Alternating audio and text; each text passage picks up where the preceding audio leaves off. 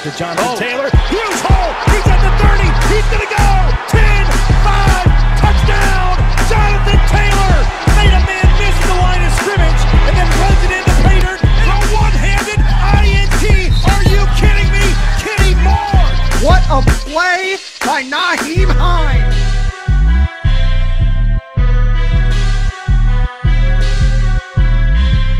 Horseshoe is back, baby. The horseshoe is back. What is going on, Colts Nation? Welcome back to another episode of the Bring the Juice Colts podcast. Well, we are starting our first look into potential free agents that the Colts could look to add to their roster this upcoming free agency. That's happening, obviously, in March, so a couple months away here. And we're going to spread these videos out throughout the course of these next couple months. But I thought that we would start here by talking about a name that's been thrown around in the trade potential scenario for the Colts and get this video out first because, honestly, who knows when this trade could go down, whether it is with the Colts or with another team. And so my friend Andrew Thomason on here again. Andrew, you friend of the show, man. You've been on here so many times.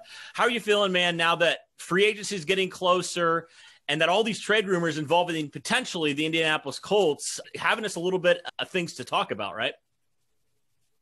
Oh, for sure. You see me smiling.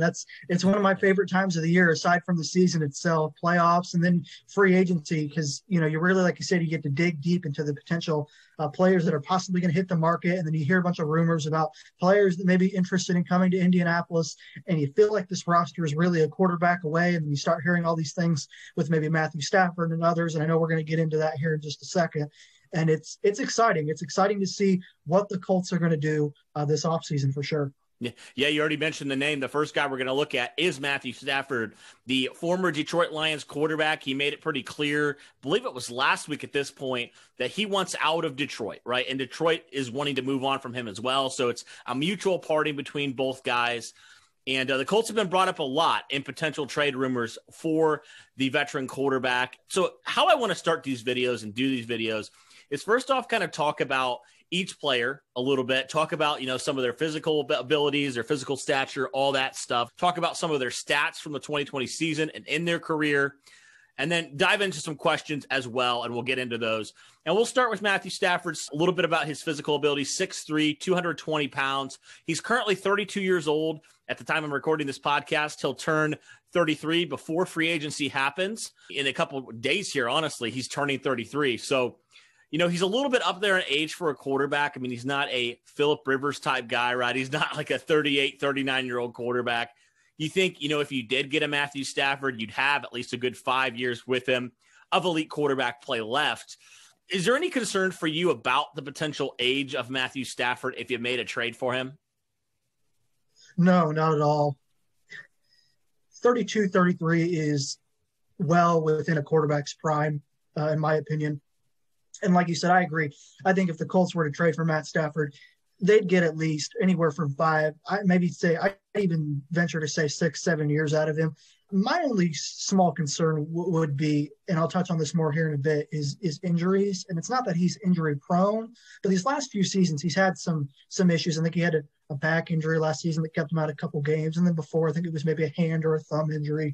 But that would really be my only concern. And even that isn't really too much of a concern. But as far as his age is concerned, no. 32, okay. 33 is, like I said, right within a quarterback's prime.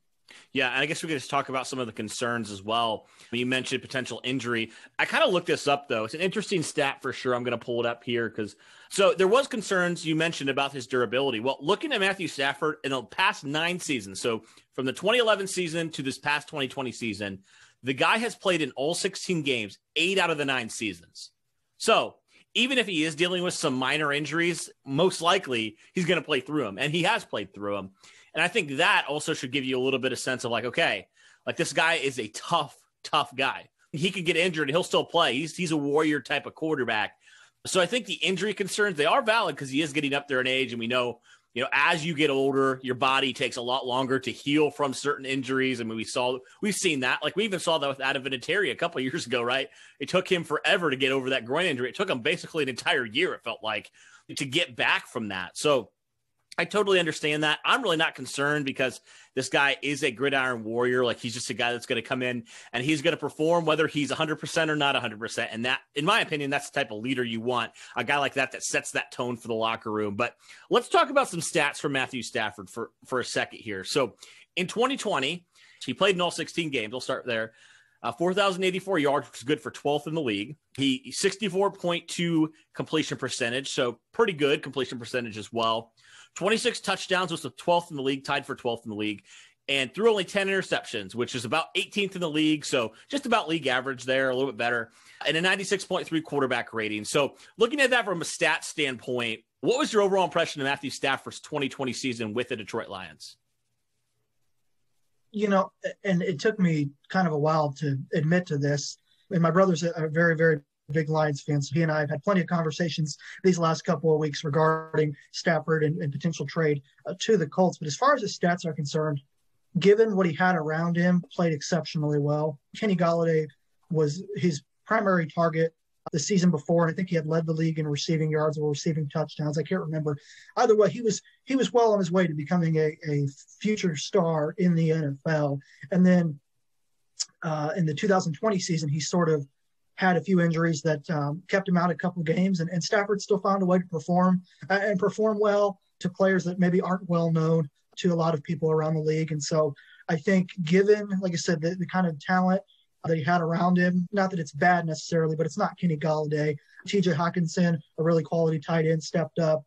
He had an average running game. The offensive line was kind of average. I think he played fairly well.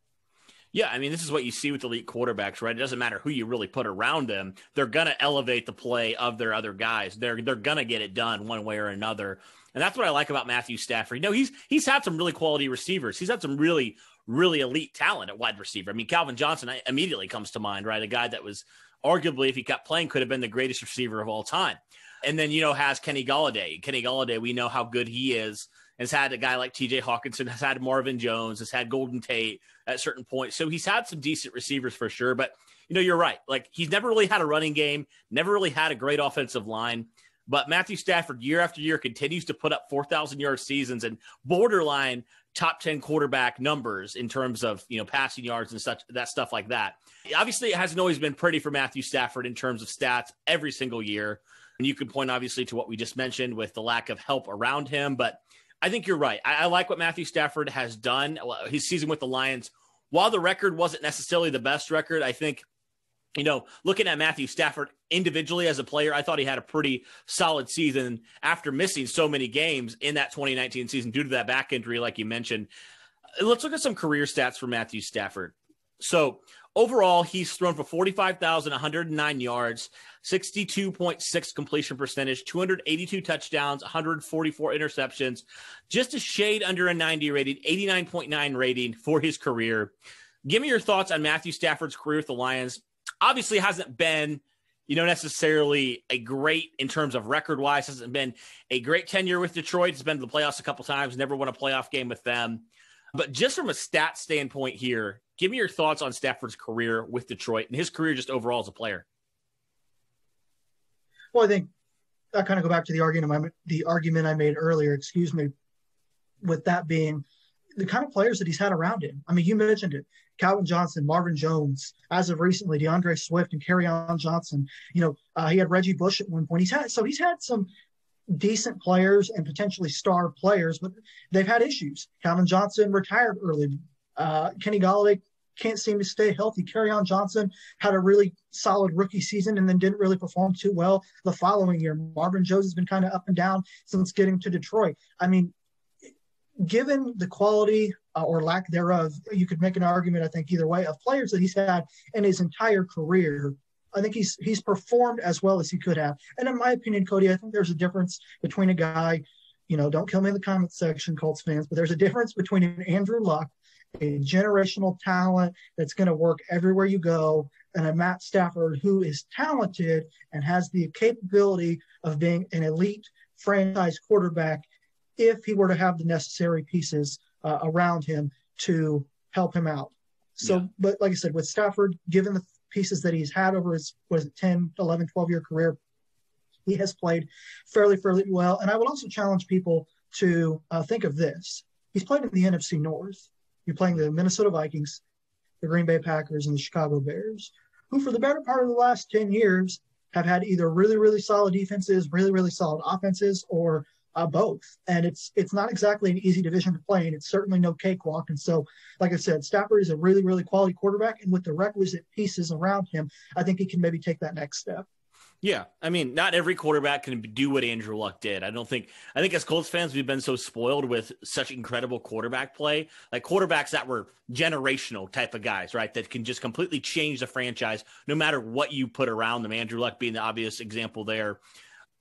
But I think you're right. Like, if you get Matthew Stafford surrounded with some really quality talent, which is why I think potentially could be a really good fit. And I'll kind of plug the video that I had on why I think potentially Matthew Stafford to the Colts could make a lot of sense. They'd be really good fits for each other. So if you guys haven't checked out that video, be sure to go do that. But yeah, I think overall it's been a solid career for Matthew Stafford, given what he's had around him, or lack of, like you said. So, okay, we're going to go into some questions now. We kind of have addressed them, so if we kind of double dip and talk about it again, apologies there. The first question that we'll ask about this is, will this person, this potential free agent / trade piece, improve the Indianapolis Colts roster in the 2021 season? Give me your thoughts. I think this is fairly easy for both of us. I'm going as far, and I know that some of my colleagues at Stampede Blue and some of the other people that I've talked to have said Matt Stafford and the Colts makes them a legit Super Bowl contender. I mean, and that's just not – there are a lot of people that think that, not just within, the Colts media group, if you will, but outside of that circle as well, around the NFL. You look at the receivers, you look at the offensive line, you look at the defense, you look at the running game with Jonathan Taylor and potentially Marlon Mack. I mean, everything seems to be in place for a guy like Matt Stafford, who has just been missing those kinds of pieces, particularly the offensive line and the defense as well. That's probably something I should have mentioned earlier. The Lions defense hasn't exactly been great since he's been there. And so you put a guy like Matt Stafford, who has one of the biggest arms in the NFL, I think is one of the more accurate quarterbacks in the game as well. And you combine that with where the Colts roster is at currently, I think it's a potential recipe for success for at least the next 5 to 7 years. Yeah, I mean, the Colts made a move last offseason to go get a quarterback to win now. And so that's why I think the big reason, we talked about his stats, how if we feel like he's with the right team, we think Indianapolis could potentially be that. Also, Indianapolis is ready to win now. I mean, they've made it as clear. And Jim Irsay has even talked about it in his press conference that he had with some of the local Indy media, basically saying like, hey, we're ready to win now. We want to potentially go get a veteran guy to go give us that chance at a Super Bowl. And I think I agree with that, honestly. I mean, this team, you still have some of those star players, if you will, on those rookie contracts. So I think you have a Super Bowl window potentially here to go and get a veteran quarterback. And then when you do have to pay potentially some of those guys, maybe that's when you go address, your future at quarterback in the draft, wherever that is, whatever that looks like. Okay, so we answered the first question. Undoubtedly, Matt Stafford will improve this Colts roster in the 2021 season if the Colts were to trade for him and acquire the quarterback. And I also kind of answered the second question I had. Do they fit where the Colts are looking for? I think we can say yes on that one too, right? Because like I just mentioned, the Colts are ready to win now. Matthew Stafford's in his early 30s here, so he's probably closer to the end of his career than the beginning of his career. I think that's fair to say. Both of these two scenarios, these two pieces want to win now. And so if the Colts can acquire him, I think, yeah, he does fit into exactly what they want to do. All right, next question here will be, how much do they cost? Right? How much will acquiring a Matthew Stafford cost? Andrew, do you have some of the contract deal about Matthew Stafford? I know it was put out there on Twitter a lot. I was curious if you kind of had the number in your mind of what the Colts would potentially be paying Matthew Stafford if they did acquire him via trade. Well, according to Adam Schefter and Ian Rappaport, the Lions are at least looking for a first-round pick. I think that's been around for at least a week now, or however many days since Matt Stafford has come out and said, publicly, I want to be traded.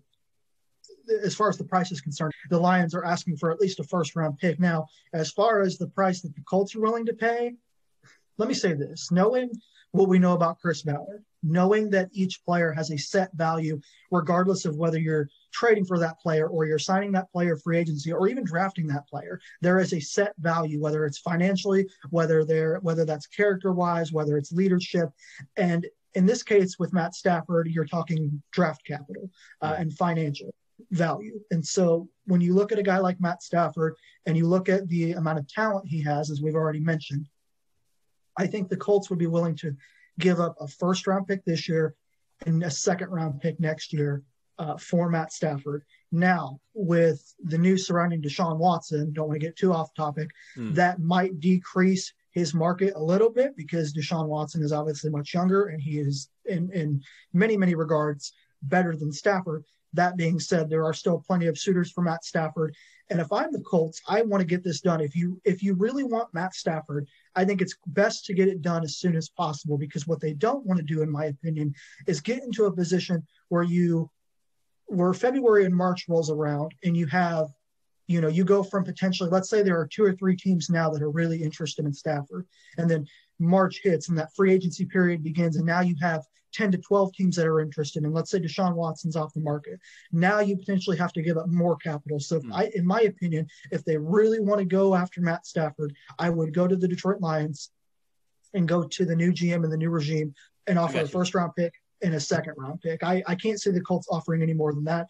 If it gets to a certain point where the Lions are, okay, well, now we want 2 first-round picks. Like I said, Chris Ballard has a set value for players, and I just don't see him paying 2 first-round picks, even for a guy as talented as Matthew Stafford.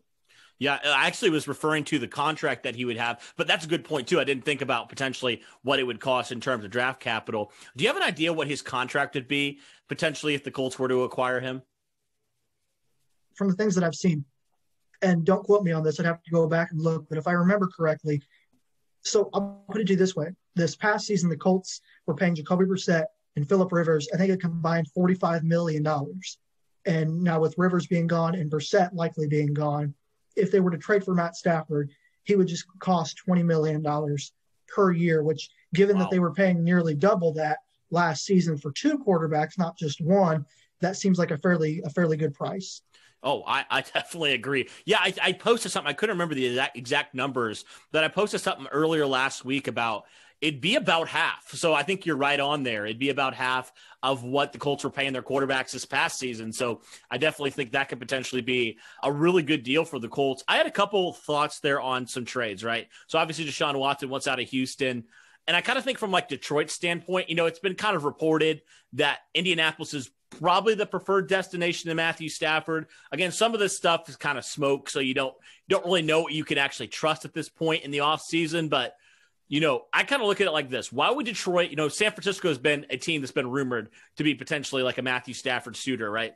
I'm kind of like, why would Detroit trade their star quarterback into the same conference? That's my question, right? And especially if a Deshaun Watson's available, who most likely I would think the Texans would try to ship him off to the NFC.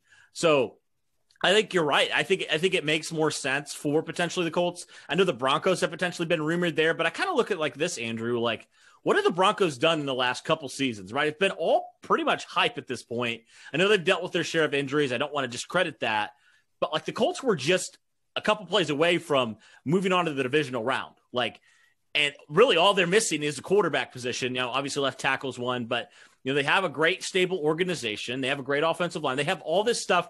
I feel like a lot less concerns than, say, a Denver or another team like that, right? And so I guess that's kind of my thoughts on it. Makes the most sense. And if I was Matthew Stafford, I think that it would make most sense to potentially go to Indianapolis because you have that stability. You have that great core around you, and you still have, obviously a draft. You have one of the best talent evaluators in the league in Chris Ballard, who will more than likely get you a left tackle, whether that be free agency or the draft or whatever they do.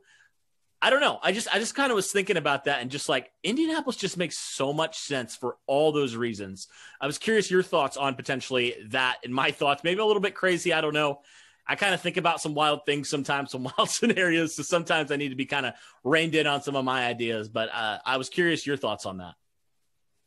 Well, no, to me, it makes perfect sense what you said, especially with San Francisco being that Stafford has obviously played in the NFC for the last 10 to 12 years. It would make sense that maybe he wants to go out of conference and come to the AFC. And the other thing, too, that I think is important to remember is Stafford wants to go to a place where he can win now. Yes. Indianapolis. San Francisco are the two places that come to mind that we've mentioned that make the most sense. Obviously, we're advocating for the Colts here. However, I think it is important to maintain perspective a little bit, and that even though Stafford has come out and said that he preferred to come to Indianapolis, the 49ers, in my opinion, are also a really good team. Well-built offensive line, really good defense. They were just in the Super Bowl a couple years ago and had some really bad injury luck this past season. But your point of him wanting, like I said, to come out of conference, similar to Deshaun Watson, maybe trading him to the NFC and not into the AFC, if that conversation were to come up. Same thing goes with Matt Stafford. That to me makes a lot of sense, and it'll be interesting to see how it plays out for sure. Oh, for sure. And again, this is all speculation. This is probably a little bit early. Honestly, I don't know when this. I know Detroit's been listening to offers. I just have no idea when a deal would go down. It's just right now, it's kind of just sitting and waiting. And, there's all speculation, all smoke screens at this point. One day or 1 hour it's Indianapolis, 1 hour it's San Francisco. It's just so crazy sometimes, the rumors that come out about Matthew Stafford. And that's just kind of how it is in the offseason, right? That's just kind of what happens. People trying to get for clicks and all that kind of stuff. And so what makes it fun? It makes it fun. It really does. Yeah. And that's why we make all these videos, because not necessarily for clicks, but it's fun to talk about potential and thinking about, man, if Matthew Stafford was to come to Indianapolis, like you said, Super Bowl contender. So just imagining that, but also having to be cautious, right? Because sometimes as fans, we could fall in love with a player before he's even on our team, repping our logo. So yeah, that's definitely something I'm trying to rein in, especially in me, because I get super hyped about it and I try to hype it up. Then I'm like, look, it may not happen and it may just be completely speculation and it may turn into nothing. So always trying to make sure I'm keeping a level head there. And I know you want to do the same there, Andrew. So, all right, well, that'll wrap it up for our look at potentially the Colts acquiring Matthew Stafford. Answered all our different questions on him. I mean, we would fully be on board. I mean, I think that's fair to say. We'd fully be on board. Again, it comes down to cost for me in terms of draft capital. I think they could do it, but there's going to be a lot of teams bidding. So if the Colts want to strike, I think they got to do it here pretty soon. All right, that'll wrap it up for this one, guys. Thanks so much for tuning in. Thank you, Andrew, for coming on, man. Always a pleasure. And thanks, guys, for tuning in. If you haven't checked out some of our other off-season videos, be sure to check those out. There's a lot of good content there. But that'll do it for this one, guys. Thanks so much. And as always, go Colts.